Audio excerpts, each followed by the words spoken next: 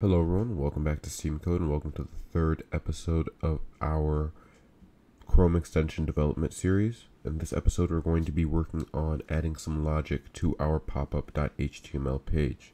As you can see here, it's just a blank static page that doesn't have any buttons, doesn't have any way to move around or to add logic to it. So we're going to add a button to it, we're going to add some logic to it using Popup.js, and we'll see how those two things work together.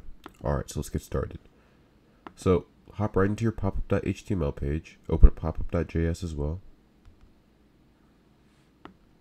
Alright, and now we're just going to add a button. So we can say button, let's set the ID of this button to button1, and the ID is just an identifier for the button so we can reference it within our popup.js and within our main.css files. And the text of the button, let's just call it click me. Alright, and now let's save. And now let's hop into popup.js to add some logic to it. But before we do that, let's update and let's recreate that.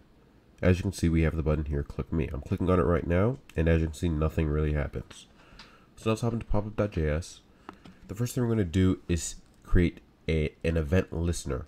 So what an event listener does is it sits there and it waits for some sort of event to happen, such as the user clicking on a button, or the content of the page loading, or the user clicking the space bar on their keyboard. It waits for whatever event that the programmer tells it to wait for.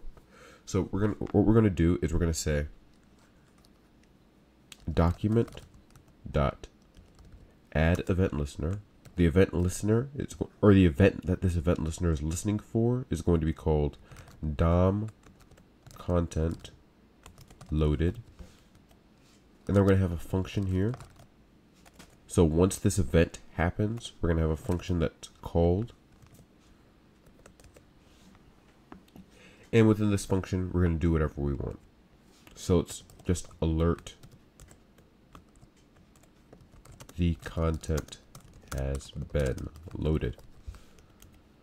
Alright, so let's talk about what this means. So DOM content loaded is basically saying once the content of that popup.html page has fully been rendered, then we can do whatever we want to do within our code.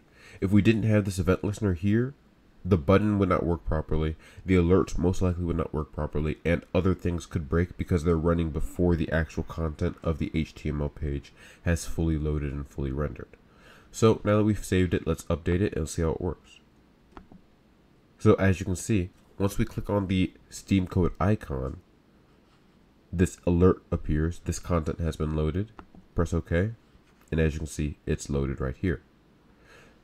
So that's just one application of this DOM content loaded function, but it's used in most JavaScript programs that coincide with HTML in order to make sure that the code is all running when it should be. Alright, so let's get rid of this alert and let's add some logic for the actual button. So let's say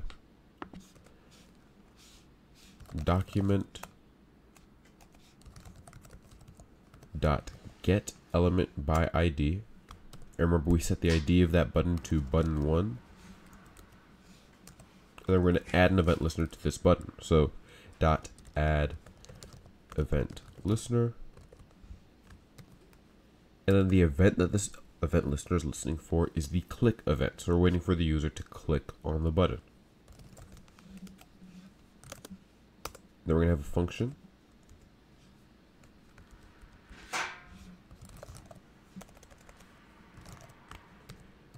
And same as before, we're going to add things to this function that occur once this button has been clicked on.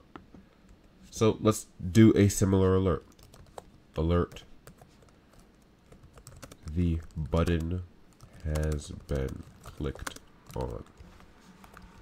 Let's save and let's update.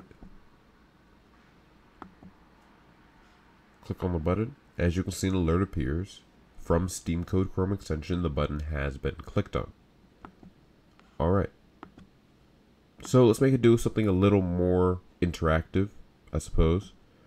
So change the color of the HTML page. So let's get the body of the HTML page, because that's the color that's the element that we're going to be changing the color of.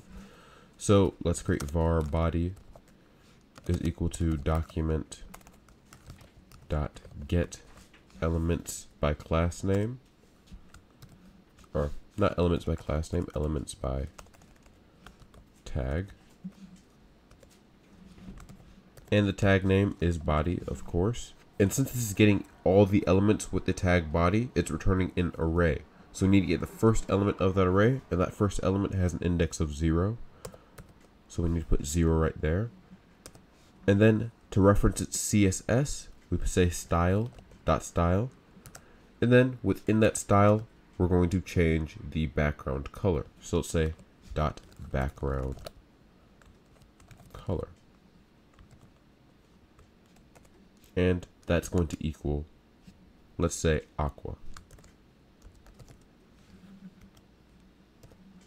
If we save that, update the extension, click on the button, as you can see, an alert pops up, and the background of the page changes. Alright, now there's an infinite number of possibilities you can do to make your pop-up more interactive, but this is just a basic intro. And so now you know how to link your popup.js with your popup.html with buttons and other elements. Not only buttons that can be interactive, you can make your h1 tags interactive, you can make your p tags interactive, you can make any tag that exists in HTML interactive within your popup. And we're going to go over a few of those in future videos, but this is just a general introduction into getting your interactivity started within your popup. Alright, so if you enjoyed the video, please like and subscribe. Please check out the Discord linked in the description, our GitHub as well, where all this code will be posted. And I will see you all in the next one.